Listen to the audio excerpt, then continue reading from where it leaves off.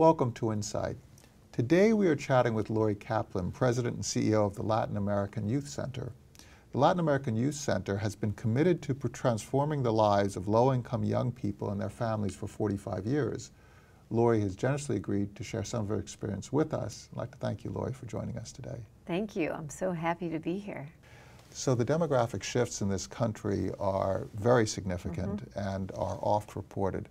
Talk about the founding of the Latin American Youth Center 45 years ago and how the Latin American Youth Center is transforming itself today to meet the needs of youth coming into this Washington, D.C. area. Great. Well, 45 years ago, we were beginning to see in and around Washington, D.C. an emerging immigrant community. Very different than San Antonio or New York or Miami. This was a new community, a recent community, not generations and generations of families. The original immigrant community to Washington was very much Caribbean. Puerto Ricans, Dominicans, Panamanians, and out of that moment, the seeds for the youth center were planted actually by young people who themselves and their families saw a need to have a place where kids could come, where they could feel welcomed, a home away from home, but also feel a sense of a place where they could learn new skills, learn English. And it was out of that moment with the recent immigrant community in the decade of the late 60s, early 70s, that the Youth Center was born. And from its beginning, the Hispanic Latino community here in this area was incredibly diverse. When you talk about people coming from the Caribbean area, you're talking about different cultures, different sensibilities, bound together by perhaps a common language, but still, even in small, there was an incredible diversity of sensibility. Well, that's true. I mean, from the inception, there were Afro-Latinos, Latinos, but I think it's really, you can't understand the history of the Youth Center without putting it in the context of the history of the immigration patterns into this country. And in the early years, the original Latinos very much carried the profile of an immigrant. They had left their country of origin in search of better economic, social, and educational opportunities. But then as time went on, and particularly as we got into the mid-70s, late 70s, early 80s, that profile changed a great deal. And that's when it was in 1979 when Nicaragua went to the Sandinistas and a civil war broke out in El Salvador. And lots of Salvadoran youth started coming into Washington, D.C. And actually, D.C. had the largest number of Salvadorans after L.A. This was a region that they migrated to. So their profile was very, very different than the early immigrants that came back in the late 60s. And they really were refugees, but in great part were not given refugee status. So they were coming traumatized from the war. They were coming with very minimal educational experiences.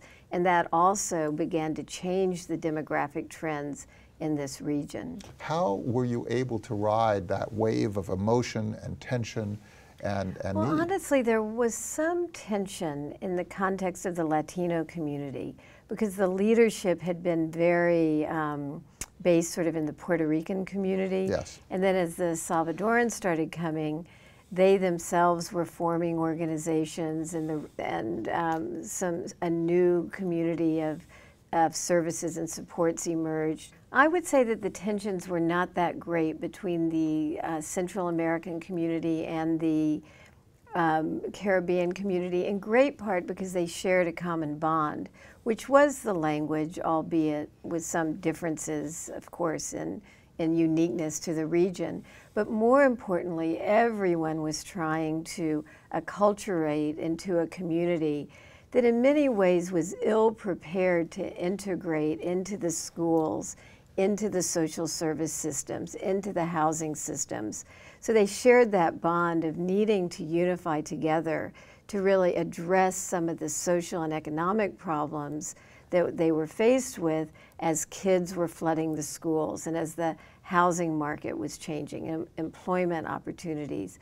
So deconstruct some of those issues for us, because you have the linguistic issues in the schools, which are pretty clear, but talk a little bit more about the issues that new immigrants faced and that people who were already here, who already had navigated those issues, how that actually functioned and how the center and the community surrounding the center provided the support that was required. Well, in the very, very early years, young people would walk, and the youth center was small. I mean, it was a neighborhood grassroots. Kids would walk in, ride their bike. Kids were kind of running the place. It's very different than, you know, what it is today, although kids still have a major voice, and many of our employees are young people who grew up at the center. And you have a range of supportive services now. Oh, we have a wide range. We've grown from this little teeny grassroots sort of elbow grease thing to a multi-service, multi-site. We've founded charter schools. We've run business. It's a wonderful journey over the 45 years. But to answer your question, in the very early years, kids would walk in and they really were looking for three things. They wanted a place to hang out and have fun and be able to share their culture, a home away from home, a second home. They wanted to learn English, so they needed educational supports, and many of them wanted to work. They wanted some extra money. Their parents were not people with expendable income, so the kids wanted to contribute to the well-being of the family. Washington's always been a pretty expensive region to live in, even though that's even, you know, more pressing today. So the kids would walk in, that's what they were looking for. So we started with educational programs, after school activities, cultural events. And then as the Salvadoran youth started coming in, we needed programs for homeless kids. We needed mental health programs. We needed many more social service programs, legal supports. And then as the years went on, we needed an array of job training. And it's really been a story of responding to the changing needs of the community around us. It's really not about just doing the same old thing year after year and never changing. We're sort of always ever changing because the needs of the community and the region around us change, but what never changes is the values, the mission, the purpose, sort of what we call our salsa. And that's what young people and families have really integrated into over the years. In that period, it wasn't just the youth center.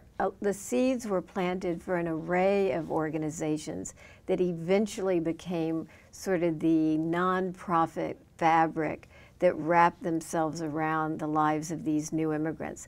A legal agency, a health center, a daycare center, a social services center. But the youth center always had the focus of the young people and respected their voice and welcomed them in. And it was tiny. It still got those same values. Now we're just a lot bigger. How many people take advantage of the youth center on an annual basis and your various programs? Well, over 4,000 kids walk through the multiple doors of our centers and sites every year now. And in addition to that, we founded 3 charter schools which were designed to re-engage kids that had dropped out of schools. So that probably represents about another 600 kids. We were seeing demographic shifts and changes about 10 years ago. And as the subway system in DC advanced, we were definitely seeing people move up the corridors into suburban Maryland and Northern Virginia. So we opened in suburban Maryland about 10 years ago.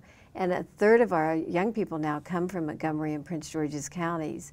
And we're just getting ready in the fall to open up in Arlington. In Arlington. Because we really are a region. Having said that, we're dealing with different governments, with different leadership, with different political systems, but the youth center has been able to expand throughout the region.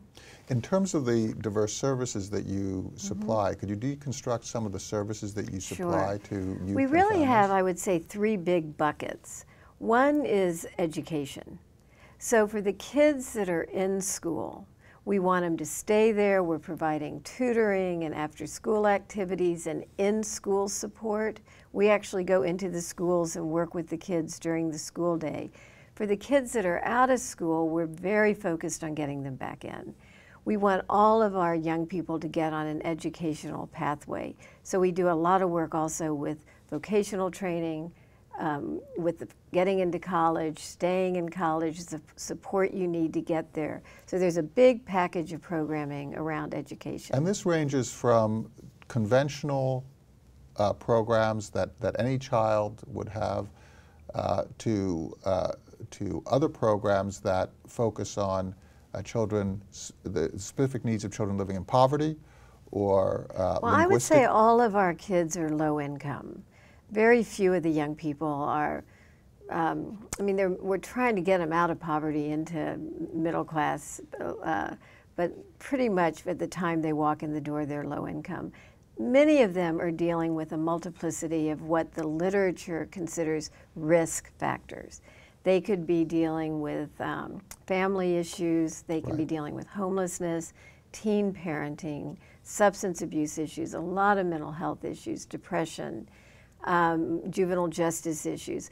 Others don't have all those risk factors, but they still are stuck in poverty with parents that are, you know, barely keeping the lights on and the rent paid, and they need a place where they can get the extra supports that too often, because their parents are working multiple jobs, are not around to do it. Our programs are free, you know, but what we really want is that all kids who walk through, well, we want all kids, but particularly the ones that walk through our doors, to successfully transition into young adulthood with a career focus, educational pathway, a healthy lifestyle, health and wellness, and really not being stuck in poverty. And one of the things that makes me the happiest, because I've worked there for 35 years, is that I've seen, you know, more than a generation of young people grow up. And now I see these young people as parents and family members. Our alumni are fused throughout the fabric of our region. And I feel so happy because they really have accomplished so much, you know, in their own lives. And do your alumni engage in sustaining the center and in volunteering? The alumni are very engaged, and people just stay in touch with us. It really is a home away from home for so many. We have an associate board, and that's a lot of alumni. You know, they become foster parents, they volunteer, they tutor, they serve on our board of directors. They work at different places, so they're always calling me and saying, Lori, what does the youth center need? You know, how I'm working in this job now, or I'm at the White House, or I'm at the Department of Employment Services, you know, what can I do? Because almost to the person, what they will tell you is that the youth center made a huge, huge difference in their lives. And often it was the programs, but most often it was the people. It was the relationships that evolved throughout their years at the youth center that mentored them, that guided them, that supported them, that kind of never gave up on them, that didn't see them as a problem to be fixed, but just saw them as a wonderful resource who needed some extra services and supports and opportunities to sort of move along there to hit their goals. So it's education, we do a lot with job training. We run a conservation corps, we have an AmeriCorps program, and we recruit heavily from our own community so those kids can then springboard and become teachers and social workers. We do a lot with healthy lifestyles, choices, you know, prevention, all kinds of after-school programs. Plus we do things that are fun, arts and music and recreation and trips, and it's really, there's a lot of energy inside the sites of the youth center. How does your funding work? Well, our funding, I guess that's the part that's often for many of this year we have a $14 million budget. About 60% of that is a diverse set of city, state, federal contracts. The other 40% is corporate, foundation, individual, special events, but always, you know, the fundraising is an ongoing activity. So when you say corporate foundation special events, you're talking about a mix of about for about 60% of your funding, which is about $8 million is government and 40% is contributed? And of the government, that's a multiplicity of contracts and grants. Right. So it's for foster care or housing the homeless or So it's job tied training. to specific services Very that you much provide. tied, yes. And So we tried to piece all these disparate funding sources together to work with a young person, not in a piecemeal way. right. In terms of the staff that you attract, are you primarily attracting staff from the community, or do you recruit from outside of the community? We do both. You know, and we really want the staff to feel reflective of the kids walking in. And today, 45 years later, about 55% of the kids we work with are from different Latino nationalities, and the other 45% are African American, Asian, and diverse. So the staff really reflects that. And many of the staff, we love to hire staff from the community. Some of them have left the community, gone to college, and come back. We love to hire our alumni. But we also love outside people because they bring ideas and energy. And, you know, there's probably staff from 30 different countries represented, multiplicity of languages.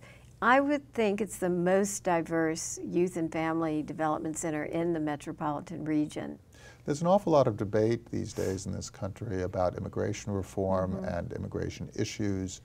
The fact that so many people living here who are making a contribution are also undocumented immigrants. Does this affect you and your programs? It does. You know, the last time we ever had any real immigration reform was 1986 with the Reform and Control Act. And that did get certain families at this center and in our region on a pathway towards legal status and citizenship. Along the way, there's been little things like temporary protective status and now DACA, which gives the kids the right to go to college. And, you know, the Dreamer movement has really, you know, been very important to our region. But overall, I think the immigration issue just sits on our community. If you're not on a pathway to citizenship, if you don't have your green card, it really does frame in great respect the opportunity to move from poverty, to get out of the shadow, to not be worried about family separation. So, you know, we're just holding every year we're waiting for immigration reform. We had hoped for it under the Bush administration, because actually the former president was an advocate of immigration reform, but in the end couldn't get it through. We know our current president is an advocate for immigration reform, but it's been stalled. So that very much affects the quality of life issues for a certain segment of our population, not the entirety, because of course now we're dealing with a lot of kids that were born here. What does the future hold for this youth center that has been around for 45 years and still has a major contribution to make as you expand into Northern Virginia and other areas in the region? Well, I think the youth center has another 45 years right in front of it, and the opportunities are endless. You know, the demographics are just popping in this region. So the Latino community is growing, it's going to continue to grow, and politically it's going to make a bigger difference soon in this region. You're already seeing an array of elected officials, you know, in Montgomery County, Latino. But even more than that, I think, you know, as the region grows and changes, our nation is only as good as we can educate our children and prepare our children for leadership roles and responsibility, because they are going to become the adults. And I think that the Youth Center gets calls constantly about replicating some of our work, our models in nationally. Other communities. Yeah, I'm not saying that we would open youth centers across our country, but there's definitely things that we're doing, both nationally and internationally, that people are very interested in.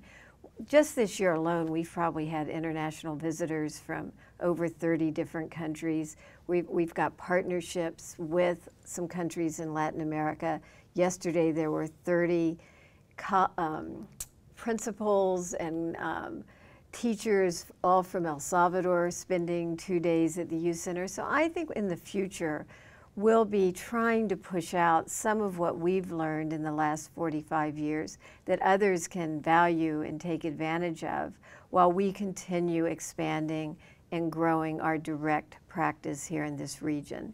There's a lot of interest in our some of our charter school models also, because they're re-engaging kids that have fallen through the cracks of other systems.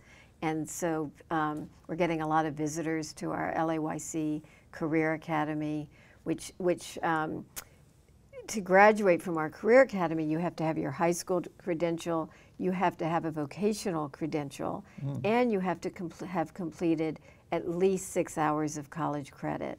So we're doing dual immersion. So we're doing a lot of wonderful things and innovative things. A great, great contribution to the fabric of this region, to the economic fabric, to the social fabric of this region and to the nation. The Latin American Youth Center is doing such wonderful work. Lori Kaplan, thank you so much for sharing your experience, and thank you for your insights. Yeah, you're welcome.